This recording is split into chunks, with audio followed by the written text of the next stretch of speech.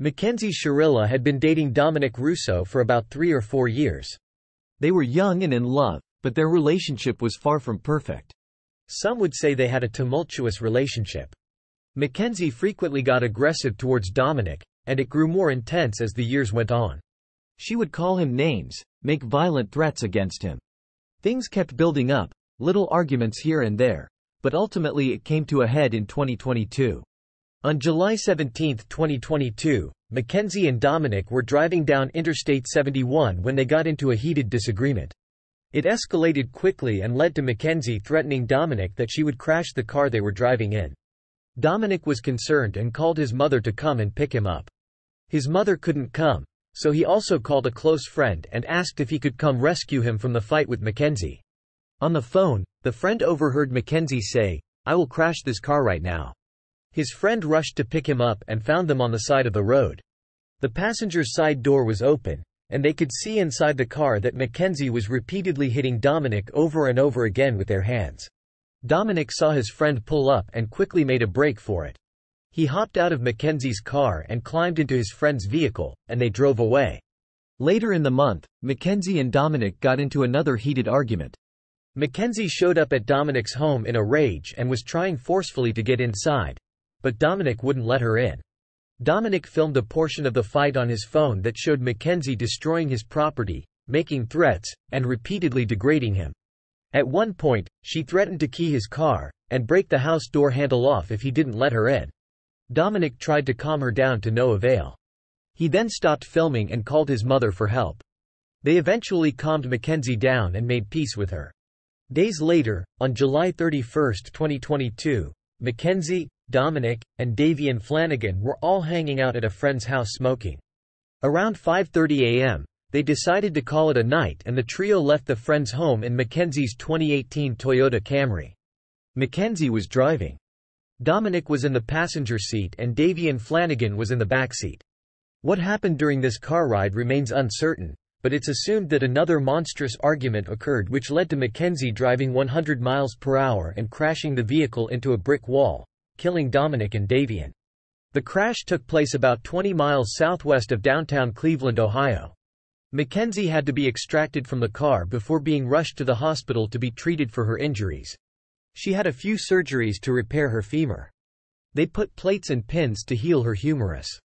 And she had surgery to place 2 stents in her neck. Nobody suspected that Mackenzie crashed the car on purpose. The police assumed it was an accident. They weren't sure if being under the influence was the reason for the crash or if it was from the magic worms they found in the car at the crime scene after the fact. The last thing they thought was that Mackenzie purposely crashed the car. Mackenzie herself claimed to not remember the crash at all. In a text she sent Dominic's mother saying, "I remember turning onto the street and then my vision fades to black. It really kills me not being able to remember anything. I've been asking my therapist why I don't remember and she said it's because of trauma. But I'm gonna try to go get hypnotized and make myself remember." Following her physical recovery, Mackenzie went back out in the world and started partying, smoking, doing other things and posting it all over social media for everyone to see.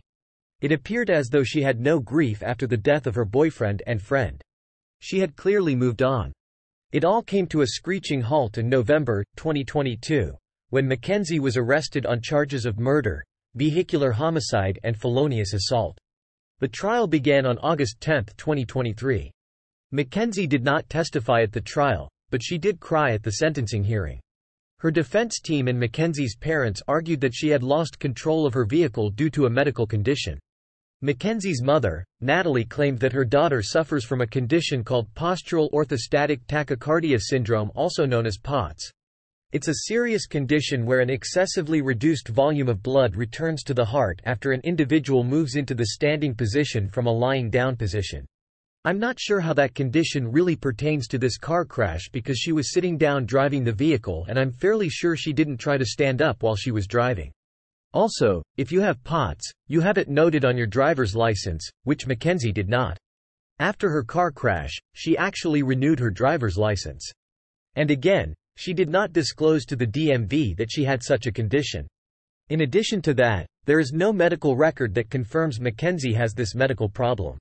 The prosecutors argued that the relationship was toxic and Mackenzie was the aggressor. They said she would frequently make violent threats against her boyfriend, Dominic. At the trial, they showed security footage from a local business of Mackenzie's car going full speed and showed no signs of slowing down or attempting to brake. In addition to that, they brought in a certified forensic mechanic who testified that Mackenzie's car event data showed just moments before the crash her acceleration pedal was pressed to full capacity. And there was no recording of her attempting to use the brake. Dominic's sister took to the stand in court and spoke about the nature of Dominic and Mackenzie's relationship by saying, "I witnessed a lot of negative behavior from her to my brother." The trial lasted 4 days, but they ultimately reached a fair verdict where the judge made the comment that Mackenzie's Shirilla was literal, hell on wheels. Mackenzie was found guilty for a total of 12 counts including 4 counts of murder, 4 counts of felonious assault, 2 of aggravated vehicular homicide, and 1 of possession of criminal tools. She received a maximum sentence of life in prison. After the verdict, the Cuyahoga County Prosecutor's Office said, "We put plenty of all sorts of evidence in front of the judge. There is no doubt that this happened because of the relationship with Dominic, and the defendant's intent was clearly to end that. She took everybody that was in the car with her.